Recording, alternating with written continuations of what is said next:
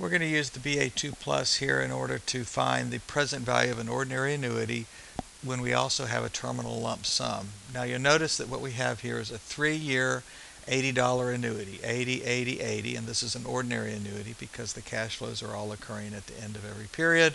Plus we have a lump sum of $1,000 at the very end.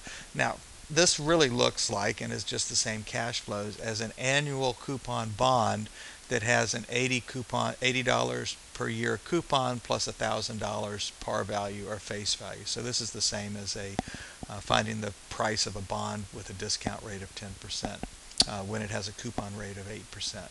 But in any case, a 3-year $80 a year annuity plus a $1,000 lump sum at the end of the period. And so what do we want to do? We have 3 is in, the interest rate is 10 because that's our discount rate. We want to calculate the present value. The payment is 80,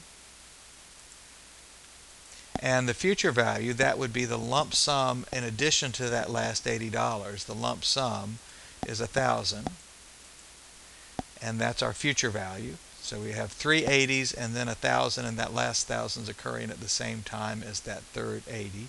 And we'd like to compute the present value, and we find that this series of cash flows, again, which looks like a 3-year 8% coupon bond, for example, $1,000 face value bond, is, if the discount rate is 10%, $950.26. And notice there's a negative sign on that present value. The BA2 Plus is answering the question, how much must I pay right now in order to receive 80, 80, 80, and then a final payment of 1,000 at the same time as that last 80? And the answer is you must pay $950.26 in order to receive that.